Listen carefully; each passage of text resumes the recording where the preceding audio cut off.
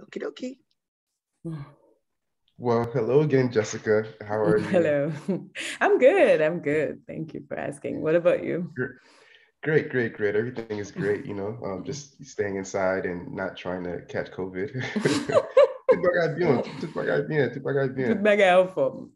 Tudo vai fun, tudo kone. I wanted to, first congratulate you on the incredible run you had with FREDA. It's an amazing film. I'm so happy that I got to see it when you were in LA and we got to meet. I was really looking forward to watching the film because we just as Haitians, we don't really have that many films about Haitian cinema in comparison to the rest of the cinematic universe. So it's just it's a great thing that you've accomplished with the film, and I just want to congratulate you personally and say that first. But you Thank can you. you can Thank you. tell us a little bit about how you're doing and where you're at and Well, I'm fine right now. I mean, it has been a very hectic lately. Of course, because of everything that, mostly because of the film right now, because, well, most of my life is about that, is about following the film wherever it takes us. So lately it has been that, and dealing also with COVID, like you said, traveling issues, visa issues, because I have a Haitian passport. So my lately my life has been that. And so this is the first time that I'm actually kind of slowing down and just relaxing.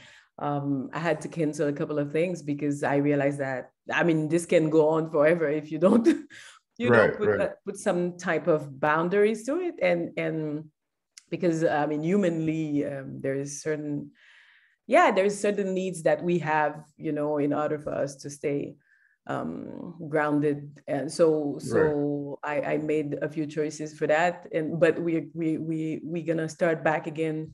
I think I'm going to Serbia at the end of this month, and I'm gonna meet with probably one of the director that I love the most on this planet.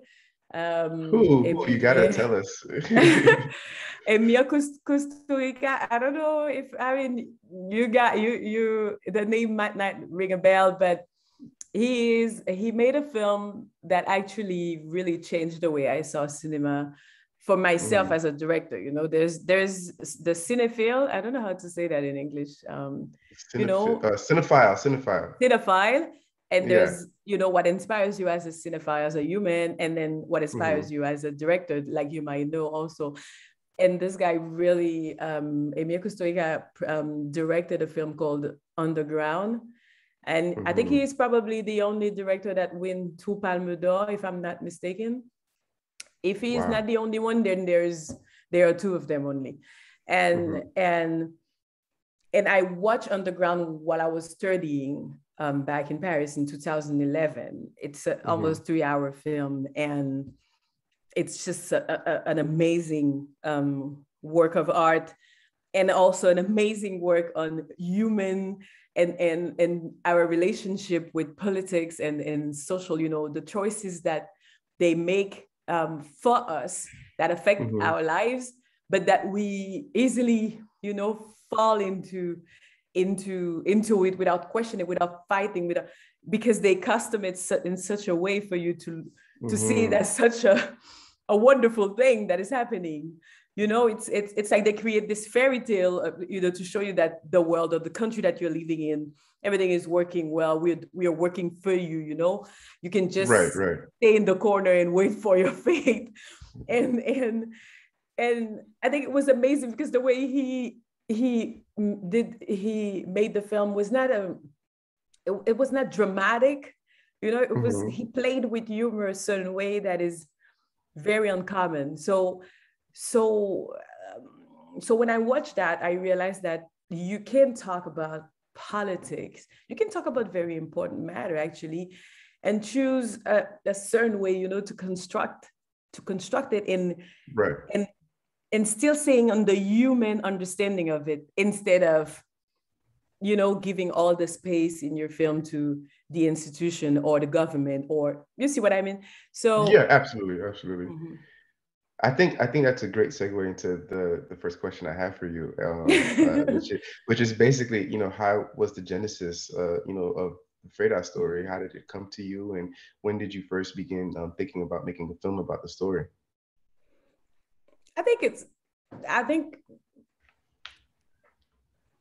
first of all, it's like I grew up, thinking that I'm gonna become a filmmaker. So it was never about that. It's not the career that lead me to this, to tell this story or that. It's the other way around. It's the desire to say certain things that led me to go to this or that, whether it's writing a piece of whatever, or writing a song or a book, whatever it is. It's just in the idea of me as a human being being confronted so many times, like a lot of us or all of us, with certain question that seems unanswerable. I don't even know if that's a word, but it's just, sometimes it seems so chaotic in your mind. It seems so chaotic everywhere, and it feels like if you put everything in a box or on a piece of paper or on the screen of something, and it makes you have a certain sensation of control, if I can say it like that. Yeah. So I think by, when you grow up in Haiti, you lose control all the time, okay? Because and it's evident. Of course, as human, we don't have control on everything, but some society make you face this powerlessness, more often than others. And in Haiti, the sensation of feeling powerless is something that is, a constant and really heavy. And I think as a kid growing up, whether it's within my family or within the society that I was growing, I felt powerless constantly. And so at some point I started to play in some movies, mostly for money. And because Richard Senegal is the first director who gave me the opportunity to do so. So it was more a job, because I never thought that we could make film that would go, that would interest anyone, because we were absorbed by especially American cinema in Haiti. I mean, I'm talking about the regular TV, the national TV televisions, not the people that has access to cable and everything. But from where I come from, because I come from a precarious neighborhood, I only had access to the few, TV Films channel that was available. And then, so you would watch American films and you see it looks expensive, it smells expensive, everything about it is expensive. So you cannot imagine film being something that could be accessible to someone like you. So making film in Haiti was a first step toward even thinking about that, and then slowly I started to take it a bit seriously, because I enjoyed being part of a storytelling moment. And especially the film that I made with Richard Senegal and Arlon Antonin was really author movie, when you think about it, because they were talking about social situations or social problematic in Haiti. And it was exciting or even curious, let's say curious, to see how people would react to that, how people would dive in them and feel connected and be like, oh, it's like it's happening to them. It's like they're gonna die with you. And this is and I agree, and I completely 100% agree, and which is why I think that more Haitian filmmakers should begin to want to shoot more in Haiti, because not only does it add to the authenticity that was well versed throughout your film, because it felt very real. It felt like I was there with the characters when they were having an issue with like a family member, or when they were trying to just kind of like find their own way within the life that they had in Haiti. I think that shooting in Haiti ultimately is one of the things that grants the film a level of just like how the French like to say cinéma vérité. It gives it that level of dynamic that is just so and that actually will take us into our next question, which is the logistics of the film. I know that when I went to the screening, you talked a little bit about how there were certain situations where you had to like go above and beyond to continue shooting certain scenes and whatnot. How did the overall, state of Haiti affect, the production that you had while you were shooting in Haiti? It affected everything, to be honest. It affected even the perception of people that you would ask for money outside of Haiti, and that, they would be like, you'll never be able to make that film. Or a technician that you're trying to get on board, that would say, no, I'm not coming without an insurance. I'm not coming without this, that.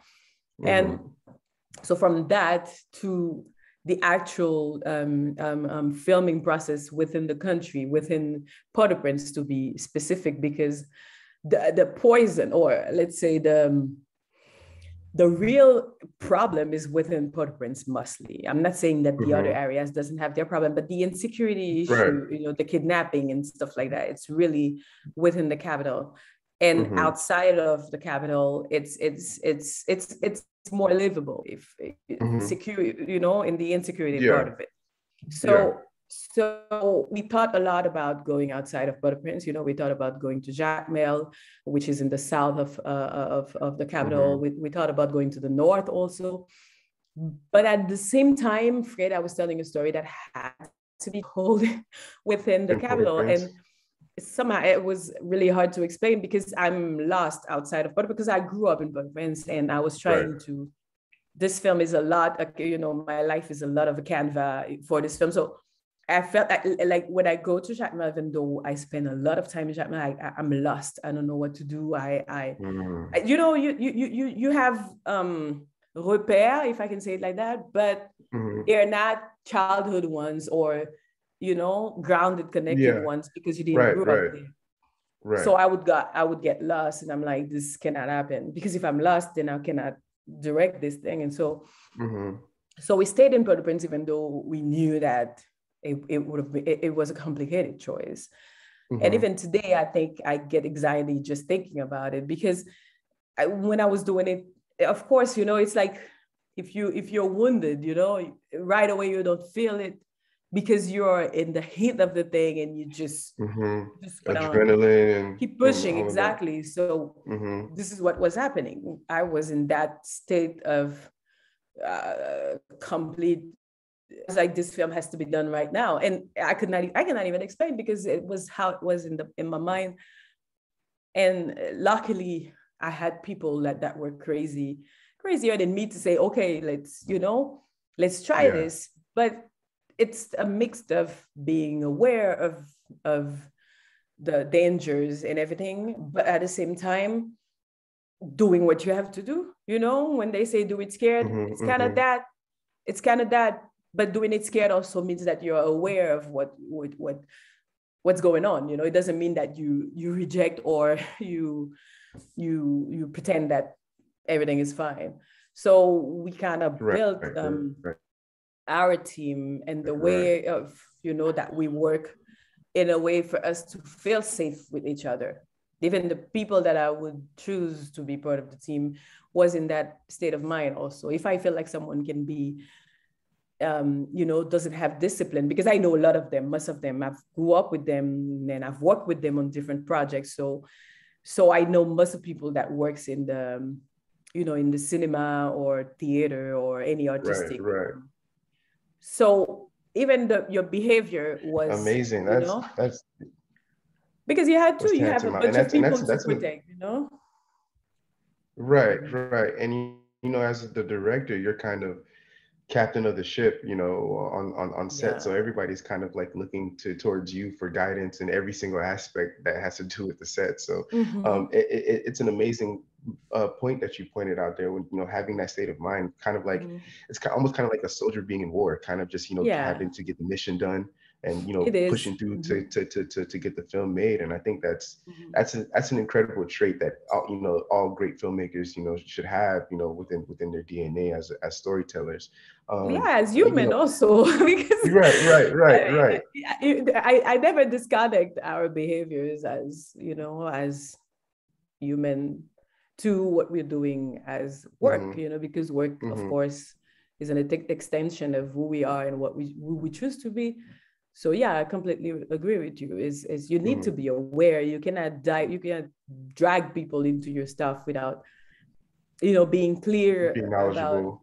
you know, Yeah. about how Now, you're gonna manage. for your set, and I know you said a little bit about how you knew a lot of the people around with within the Haitian cinema industry. Now, as far as the casting going, you had great casting characters Yeah. for some of the roles, and I mean particularly I was very impressed with Freda and her mother. I thought that their relationship was something that was absolutely beautiful to see on the big screen, and I wanted you to talk about your casting process for both of those Well, roles. there's no process about that. Oh, if I can call it a process, to be honest, it's I made a lot of mistake during that casting process, because at first I thought that I should choose people that I would love to see on screen, that I would love to work with, friends, people that will make me feel safe also as a director, since it was my first film. All those wrong reasons, because yeah, it's important to feel safe, but you create the safety. You don't choose people. You don't choose people thinking that they're gonna create safety for you. It doesn't make any sense. And also, so I was supposed to play. I cast several people around the fact that I'm playing, and then while working on that, I lost one of the main person that I choose, because something happened to her, something personal happened to her, and then when I lost her, I started to think differently, and I'm like, I cannot. Why did I lose? Because I never think that things have. I know it sounds cliche, but it's like when you're on a bad day, everything you touch burns you, and so for me, it's like when you're taking a decision that is not the right one. There's other things within you that That it has can affect as well. exact and so I was pushing for that casting, but something inside of me knew it wasn't. And so this part inside of me that was staying true to the process was kind of kicking in all the time. And then so when this happened with her, I started really to think, I'm like, there's something that I need to reconsider. This should not be like that. This should not be this way. So I thought about it. I thought about it a lot. So I started to have like huge anxiety. I could not sleep anymore, because I knew we were, marching toward the time of filming, and now I know that I have to change casting, and I know that I'm not gonna push the production, because it's not possible. We only had this window, and we had to do it now. And so slowly but surely, at some point a week before production, I found people that made me safe enough, to let go of everyone that was on the project before. And it's kind of it's kind of dangerous, because it doesn't work that way all the time. You Right, cannot wait right. for that late. You cannot wait for that late. But at the same time, there's this magical moment where you are so focused, on everything that you're doing. And yeah, it does take like 1 minute for you to figure it out. You see what I mean? Yeah, Because yeah, all absolutely. your energy, for like a good long period of time, all your energy is like, and then Focused on that one exact, task, and and then it started to be obsessive. So everything you look become a subject of your obsession. And I think also it's you allow yourself all the process that is possible for what you're doing, whether you have plenty of time to do a huge casting, where you meet 600 people, or and I was trying to avoid actors also for FREDA, because I felt like this is not the way I should go for this type of film that I was trying to make.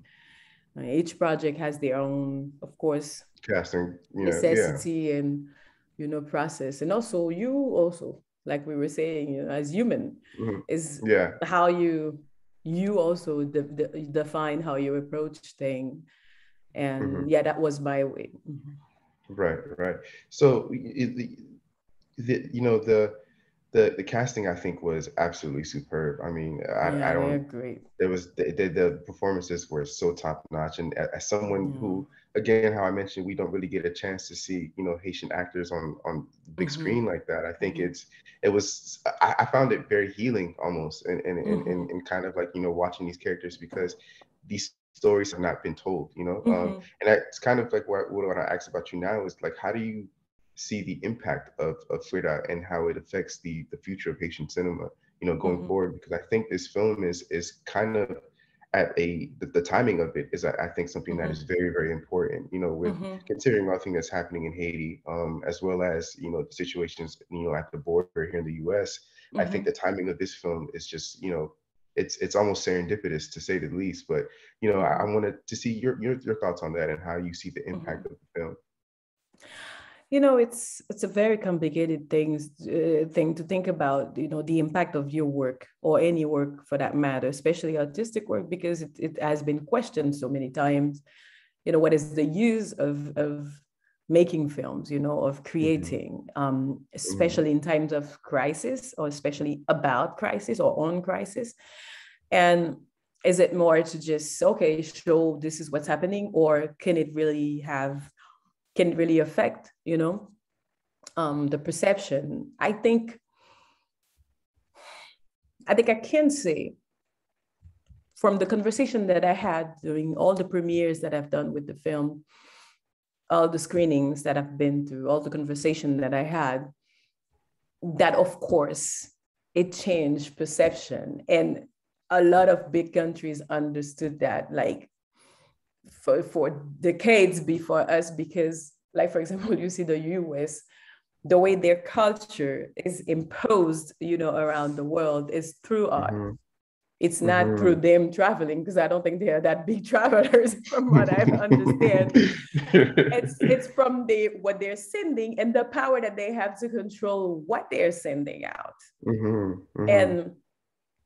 And you can see that this American dream thing was sold through films. It's film that shows that, in America you can do everything. In America we are superheroes. Every time that there is a big problem in the world, we resolve it within America. Like, we are.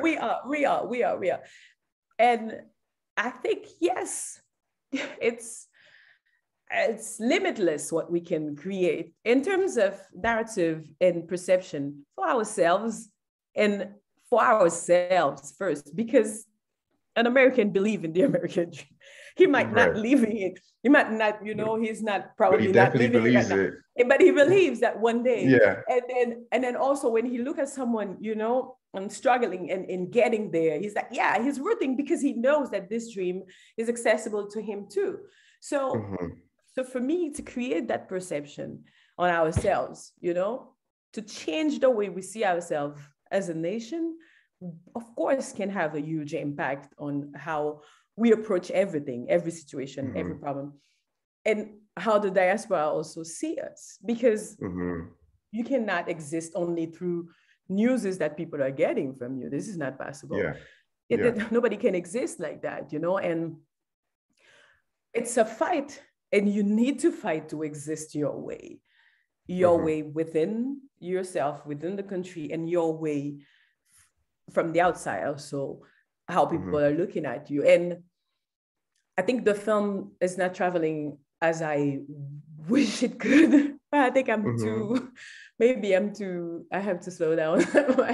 But I think I can't wait. And especially everywhere I go, I said, can they check in the room if my people are there?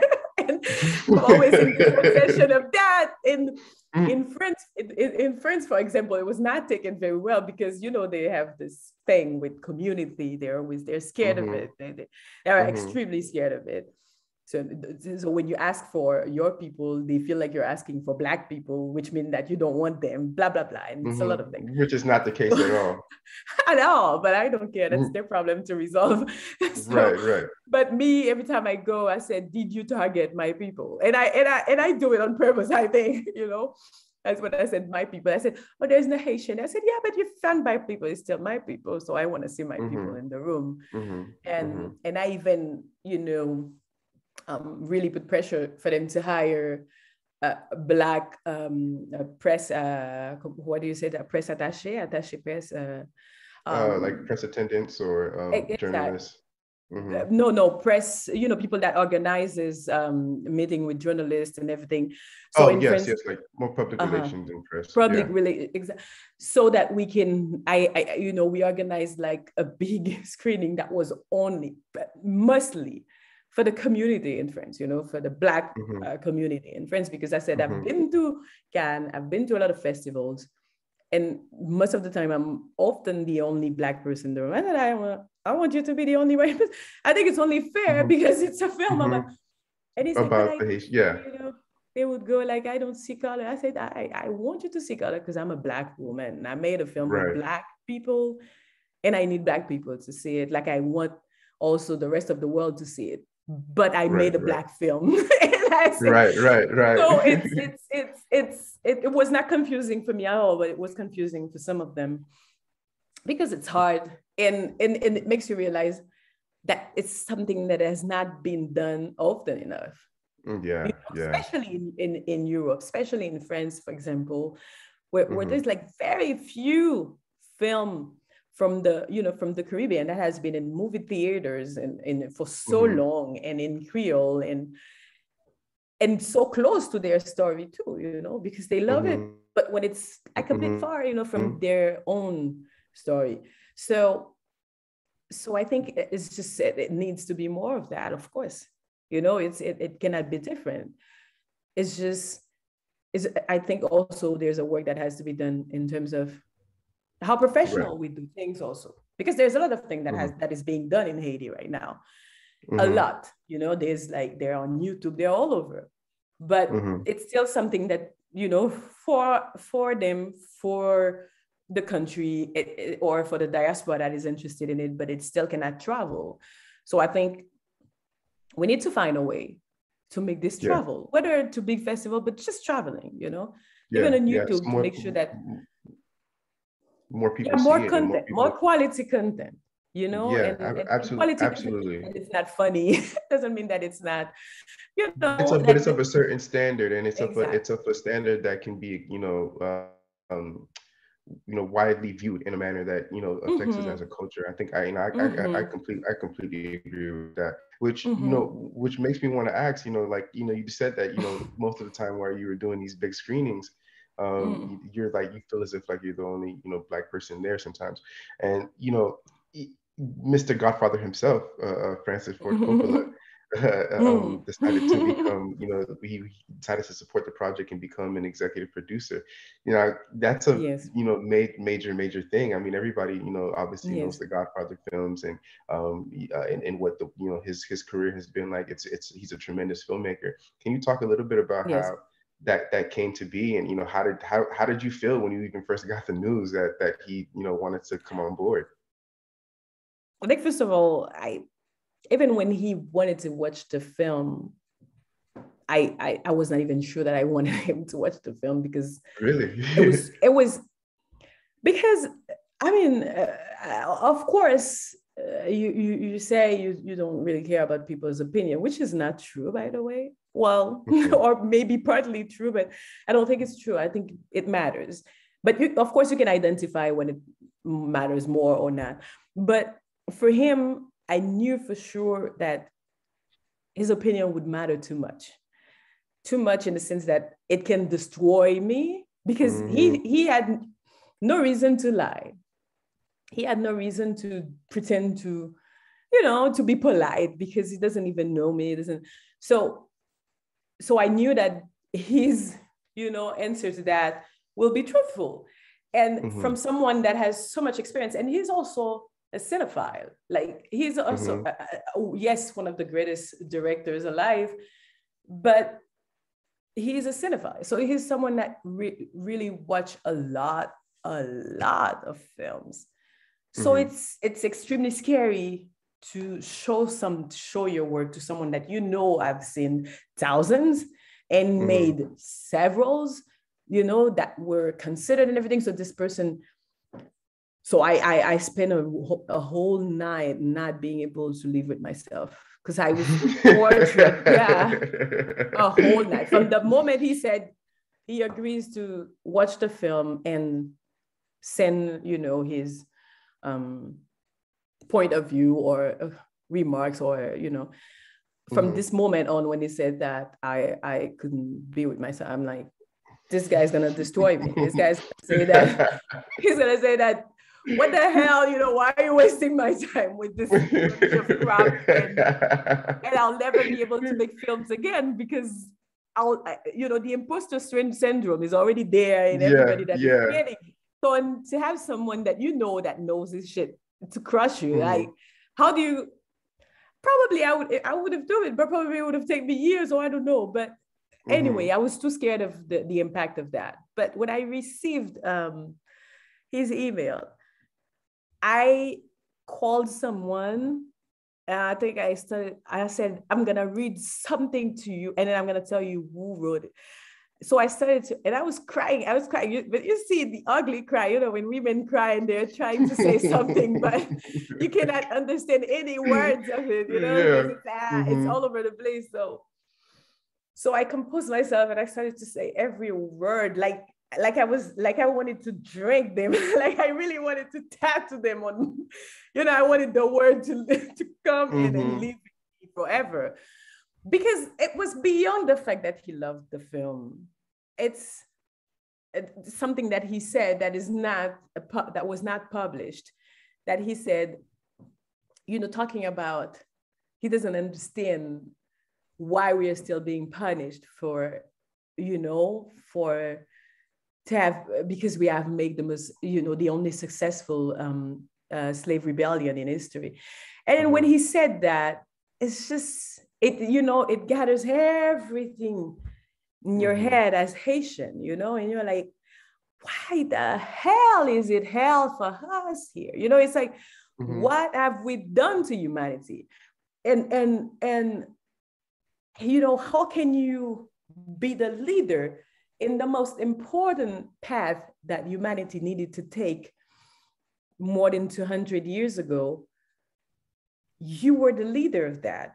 You helped other countries around you, to profoundly fight for their humanity. And then yet you are there being treated that way. And yet you are there.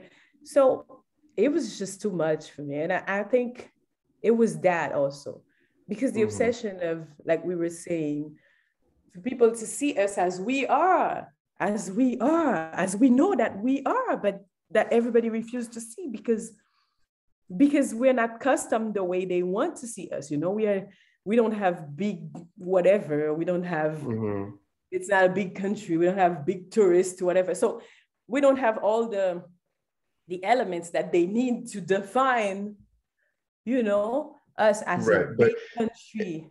Yeah, and I think those things, they very much hinder the perception, of the Haitian culture. And I think, like you said, Mr. Coppola is a cinephile. He's someone who's very extremely intelligent when it comes to films, and I think he saw what most people saw when they see the film, is that there's something very special with FREDA, and that it's something that touches you in a manner that forces you to see the humanity that you're describing of these people that are experiencing this country in Haiti. And the punishment, and as Haitians, we have all, it's something that we learn when we're young, about the revolution, how we were the first to defeat our oppressors, through war. And I think that while we don't have the tall buildings or the vast highways or whatnot, I think what we have are the intangibles, which is a great pride, because every single time that I've been to Haiti, I experience a level of pride and love that I can't find anywhere else on this planet, I don't believe. And it's something that I think it lives in every single person that has that Haitian ancestry, and not just in the Haitian culture, but also widely with the African culture as well, through the diaspora, or people living around the world, because you can find Haitians anywhere, nowadays. Mm-hmm. So I think it's a very, very important thing, for him to come on. And I can't imagine the overwhelming sensation It that must have been was. It was. to experience that. I mean, but It was. I think I can speak for a lot of people when I say, when that news came, we all cheered very, very loudly. No, that I was was. so happy for you, to have that. And then, But for it was, us, it's yeah. the thing is, I don't want to say unfortunate, because I don't want to put a negative vibe on this, but it's to be seen, you need people that other people want to see. Hmm. And Hmm. of course, Freda would have existed without him mentioning and being on board like that. But the fact that he understood that he's, you know, uh, uh, the fact that other people appreciate his work so, immensely, and he understood that this can be used to bring light on something that it didn't have to do it. Hmm. And I Hmm. remember when we didn't qualify to continue the race in the Oscar, I wrote him and I said, I'm really sorry. I said, I think we did everything that we could. And I said, I hope that you didn't feel like, that you've wasted your time or something. And then he said, I'm just proud. What are you talking about? And Oh, and wow. so Wow. so all this is not me. It's a Hmm. country, because Hmm. FREDA is about us. You see what I Hmm. mean? I can never Hmm. take that for me, because if you see the film, you understand that, it's, you have a noise. Did you realize? Is that Yeah, okay? I think Can you that's hear my me? AC. Yeah, I can hear you No, perfectly. Yeah, I your think AC. that's my Okay, AC that just, yeah, my kicked heat just in. turned on. But every time I hear something, it's literally like I feel like I've heard it about Haiti, not me. Hmm. Because if you see the film, you know that the film is about that. You Yeah. know that the film is about a whole nation, and people that Hmm. we don't usually see on screen, and that we Hmm. don't have access to. And yeah, so I just wish that we can continue, and that we can make more of it, in that we need more of it, actually. Yeah, um I agree. we need a I lot of absolutely it. do.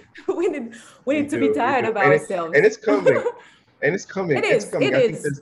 I think there's gonna be a nice wave. This is I think one of the beginnings, the very beginnings of what's It gonna be. has to be. Someone was Yeah, telling it me, has to be. oh, I hope it's not a one-time thing. I said, what are you telling me? Like, why are you telling me that? You need to say it's not gonna be a one night and you're gonna make your film, Right, right. because Yeah, absolutely. also we have our little problem also as Haitian. We always think that someone will, you know. And I think Hmm. one of the reasons also, I remember four times during production, I tried to put a GoFundMe page, because we were struggling so much with money. And I said, nope, because we are too used to that. And I said, this Hmm. film has to be done with what we can get. Because at the end of it, I don't want Right, anybody right, right. to take the excuse of, oh, well, you had help. Hmm. All those excuses of, it's because Jessica, oh, she did a GoFundMe since I'm known in the country. So they would have Hmm. those excuses of, and so people gave you money, but if it's me, Hmm. that's why, clack. And I was like, you know what? This film is gonna. And when I finished the film, I did not even have a salary for myself. I waited for a year. I almost went crazy during COVID, because during COVID, people forget, when COVID first started. I was like, oh my God, this film will never come out, and I'm gonna go broke working in Walmart or something. And because I had no money whatsoever, and all the money that I had, I put it on the film. I had Hmm. nothing. I had nothing on my bank account. So when COVID, and then we were on this race for Cannes 2020, Hmm. and when COVID hit and Cannes canceled, I'm like, oh, we'll never be able to make it next year, because it's gonna be this year plus next year.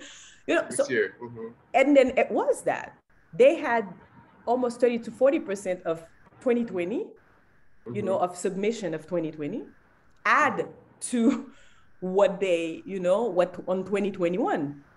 And then they told us, no guarantee. Like if you resubmit, no guarantee that you're going to be taken. So a bunch of, you know, a year of uncertainty. Of course, I knew that if I was, you know, in a real big problem, I'll have people that will support me. Of course, I'm not alone. But I didn't want this to be an excuse, especially for my peers in Haiti, you know, saying that, oh, this happened because of that. I said they cannot say that I knew someone in Cannes because nobody knows someone in Cannes. This is not even You can't. possible, you Yeah. know. Yeah. So all those excuses, I was thinking about everything, you know, that they could use not to. And I said, right now, just make a film. Just make film. What are you waiting for? You know, what approval are you waiting for? You said As a that filmmaker should. Creole, you know, you said that Creole is a problem. Oh, FREDA is in Creole. So what's the excuse now? You said there are no camera. Oh, I don't have big teams. Well, I made the film with 90% of Haitian crew. I only had 4 or 5 experts on the film. All the rest was Haitian.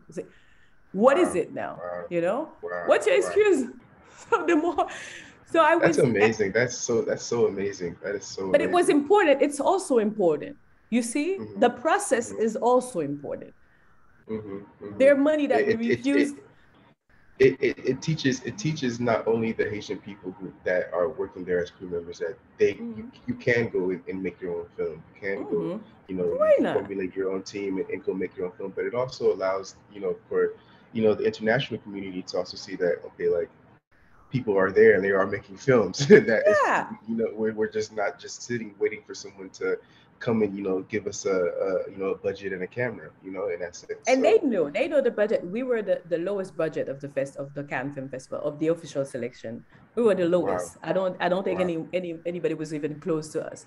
A low budget film in France is 1 million. We were around 300,000. Like we were like on the lowest that we could. And most of this money went to France because I did post-production in France.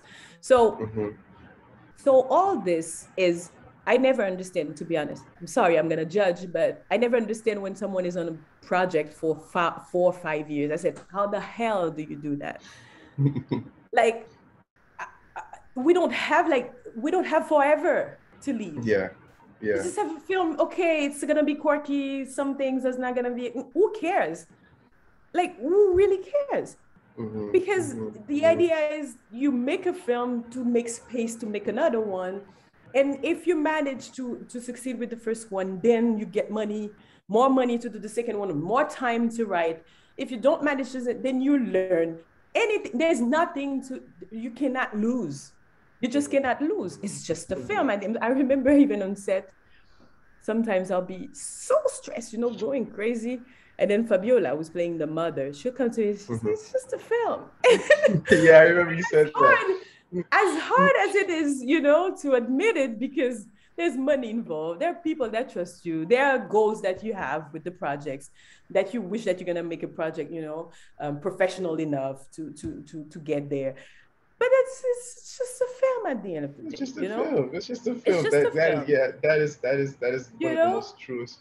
It's one of the most truest facts. It is true because everything is as important as they are not. Everything. Of course, it's important because you put all the professionalism, everything that you have within you to make the best you can. But it's not important in terms of nobody's life depend on that, you know, and you're gonna leave that, but nobody knows. Like you see this film that come out, an asteroid can hit you and then kill them, you know, and suddenly a film is the least thing anybody wants to think about. Like it's the pyramid of priority. Right now we have space, mental space, and whatever space to put a film in as a priority. But whatever, if something happened, suddenly it's not anymore. So that's why everything is as important as they're not. So whatever you want to do, there's no reason whatsoever not to do it. There's no reason why not to fight, you know? I absolutely agree. You just make it and then it doesn't work. And then I made so many things before FREDA, you know? documentaries. I was looking for myself. I made a lot of short things that nobody knows about. I said I want to be a director, so I need to see how I look at things. So I started to make stuff to understand. So anyway, I talk a lot, but it's it's the idea, the idea of just letting go. It's hard. It's hard because people are harsh. People are harsh when when they They don't find understand space something. to attain you, but it's up to you to build the strength, the necessity, the strength that you need to face all this, because they're gonna be there anyway. They're gonna be there Right. anyway. Well said. Well said. That is Whether the so film true. is, whether you can have, like, you think because Coppola said that there's not still people that are like, I don't see why he's so there's gonna be, this is gonna be there forever anyway. Anything it's gonna be there. It's gonna be there. And so what's gonna be next for Gessica Geneus? Qui sabe que a Bini pour filmer? Because the people want to know. The people want to more know. film. The one of the fight for this year, since everybody has a goal every year, so let's say that the goal this year is to make the film accessible on streaming, but wherever it has to be accessible. Cinemas, now we are in movie theaters and festival. We need to find distributors to make it accessible. This year the film has to be accessible as soon as possible. Yeah. But me, I need this to happen so I can just focus on writing my next project, because this is what I want to do. I wanna make my next film, and it's a project that I've been thinking actually before FREDA, but I realized that FREDA was the necessity of the moment more than this one. But right now I feel like, yeah, I can go there, and I can go there with more freedom and maybe more access to to more resources to go as crazy as it needs to go in this project. So right now it's that, basically. It's just to continue make film. I want to produce also at some point. I'm working toward that this year and next year to produce. I think I'm just gonna do that and be available for anyone who needs me in terms of, because I'm raising my hand right now. No, that's exactly what I want to do. I think your movement make the image to stop. I lost you. Yeah, I'm there. It's there you go. You're back. It's the movement that make the movement. Yeah. But it's just that, actually. It's just that because I enjoy it. I enjoy diving in people's projects so as much as they need me, because and then we'll see. Part of it is people will come to you and ask you for things. Part of it is you initiating things that you want to do.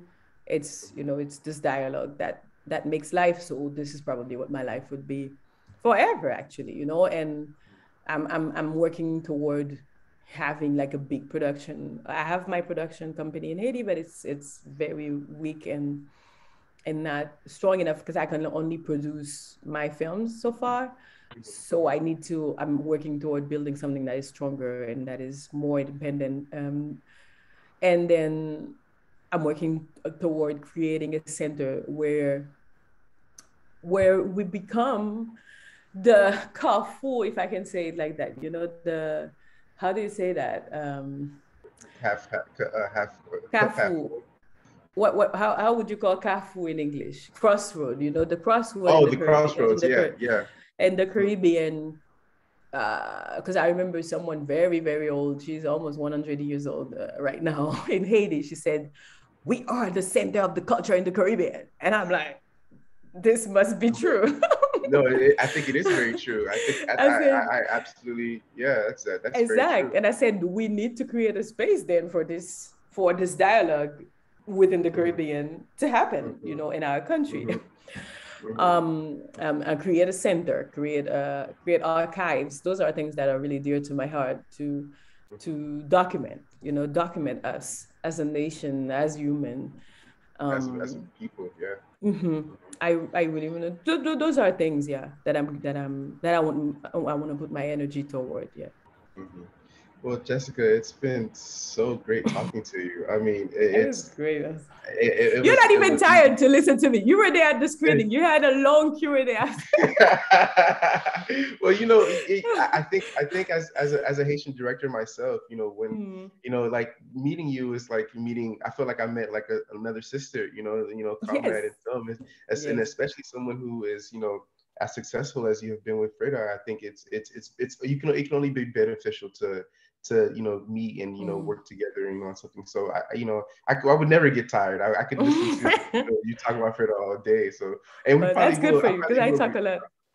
I probably will reach out as well, and we'll probably talk Yes, on a and time then soon. your microphone, and that was lovely when because I always nowadays because of it I checked my Instagram, even people that are follow, where they put messages of people that you don't follow. I check them because most of the time I found very interesting people or just people that are really curious and that and then I'm happy that that I got to meet you and we'll see how this goes with like Yeah. I told you I'm here and of course I'll always be available in the limit of me as a human being also. I cannot be as my performance will not always be on top of what people expect, but I can do my best. I can do my best like we all do. I think if we all do our best, that can make a It can huge only be good. difference. Yeah. And yes, so I was Well, happy for the thank you guys. conversation. Thank Thank you you. so much, Jessica. It's been great. We'll definitely connect very, very soon. And Yeah, stay safe, stay healthy. you too. Um, You too. prayers for everything, and we'll stay connected. Yes, thank you. All righty.